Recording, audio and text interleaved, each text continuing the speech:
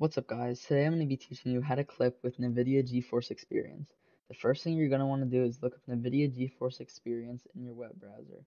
Once you do this, click on the first link and it will take you to a screen that allows you to download it. Since I already have it downloaded, I can skip this part. You will need to download the application. Once it is downloaded, you want to open Nvidia GeForce Experience. When you open, you should see a screen that shows the games you own. In the upper right corner, there's a settings button. You're going to want to click on this. It should take you to a screen that looks like this. From here, scroll until you see the game overlay option. Make sure this is ticked on. Once you do that, click the button next to the settings. You should now see a screen that looks like this. The first thing we want to do now is go to the instant replay and then go into the settings for the instant replay. This will bring a pop-up that shows the settings for your clips. For the length of the clip, I recommend using 2 minutes. This is a good amount so that you don't miss anything in the clip, but it is also not too long of a clip.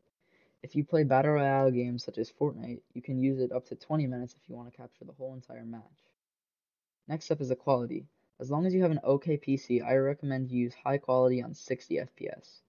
For the resolution, I recommend using the in-game resolution. For bitrate, you want to use 50, but I wouldn't go any lower. You can use higher if you want. Just keep in mind, the better the quality and length of the clip, the more space it will take up in your storage. Once you finish, save and press back. Now press the microphone and select Always On. Next, you're going to want to go to the microphone settings. For system sounds, put volume to 100. Then select the microphone you'd like to use. Put the volume to 80 and select Separate Both Tracks at the bottom. This setting allows you to separate the game noise and mic noise in the clip. This helps because if you don't want your mic volume in the clip, you can take it out while still having the game volume. Press save and press back. Now go to settings. Select keyboard shortcuts. Scroll down to where it says record and look where it says save the last blank minutes recorded. The amount of time will be the clip length you selected earlier. Press on it and select the key you want to use as your clip button. I would make this a key you don't use a lot, and it would also be a key that you would not accidentally press while playing. Now go back and go to highlights. Have this turned off.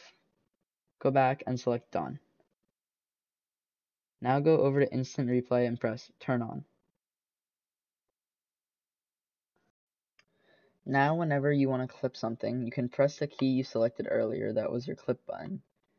When you want to view the clip, press Alt-Z and it will open the menu you're in right now. Go to Gallery and press the clip you want and select Open File Location. From there, it will bring you to an area with all your clips that you can watch. Thanks for watching. If you enjoyed the video, drop a sub and a like, and that would be greatly appreciated. Also, drop any other questions you have in the comments that I can answer in one of my next videos. Hope you enjoyed.